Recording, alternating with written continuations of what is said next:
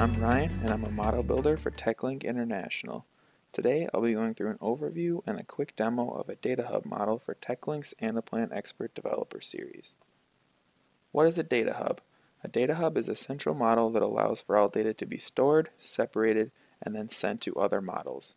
There are numerous benefits of a data hub model, and these include maintaining consistent hierarchies across all models.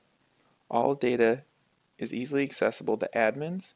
You will be able to avoid sparsity because all data will be loaded and stored into lists and 2D modules, and having all the data in one location accelerates future Anaplan builds.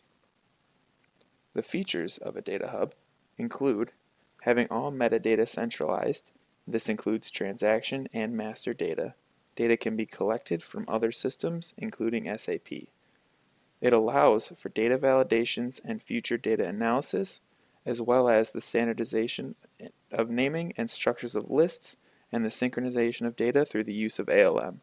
If there are any questions on ALM, please be sure to check out some of our other Anaplan Expert Series videos. There are some things to keep in mind with Data Hub. There is a potential loss of data. Records with identical codes will overwrite. To ensure that this does not happen, all new records that are entered into the data hub will need to have a unique identifier. Also, with transaction data, it is best practice to clear out the current module and only load the current month. If all months' data are loaded into your other production models at once, this can be a lengthy process, so by only loading the current month, you will be able to mitigate this issue. Also, in a data hub, you will want to have clear naming conventions. Each action and module should clearly define its purpose and should include whether the data is master or transactional. One last thing to keep in mind is that a data hub is not used for reporting. It is only used for the storage of data. This is what the landscape of a hub would look like. Data comes from other systems. It may be SAP or something else. It will then be integrated into the data hub, and then this data can be dispersed to other models, such as a balance sheet model, an FP&A model, or a supply chain model.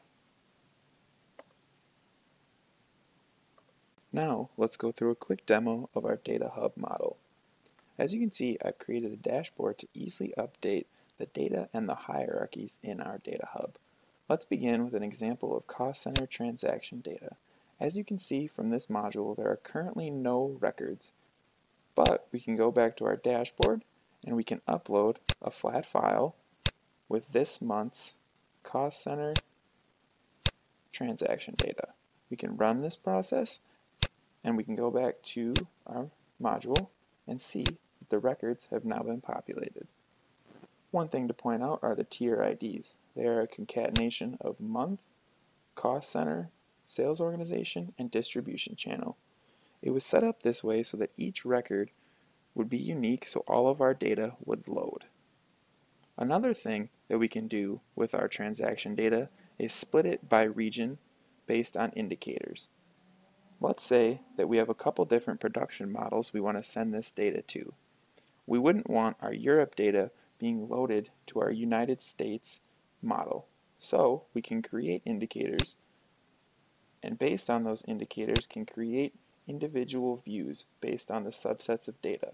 As you can see from the data we just loaded, only 3 of those records are applicable to the United States. So we would only want these 3 records being loaded to our United States production model.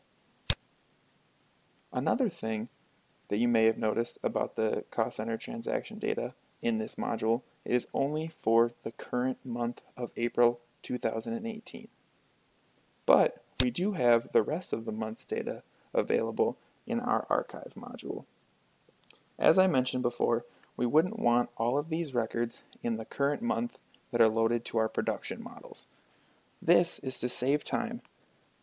As you can see here, there may only be a couple of records, but in actual data hubs, there may be hundreds, if not thousands of records.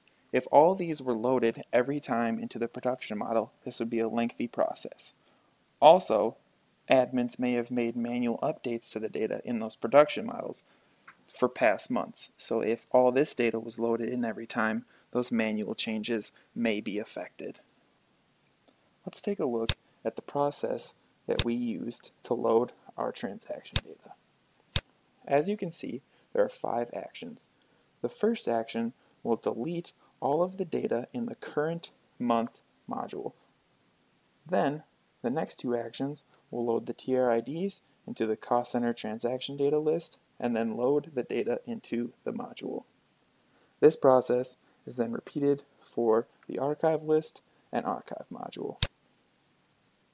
Now, let's look at updating one of our hierarchies.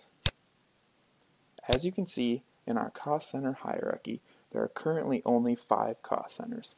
Let's say that our business wants to update this and add a couple of cost centers. We can go back to our dashboard and we can select another flat file to add a couple of these cost centers. We can run this, and as you can see, 3 new cost centers have been added.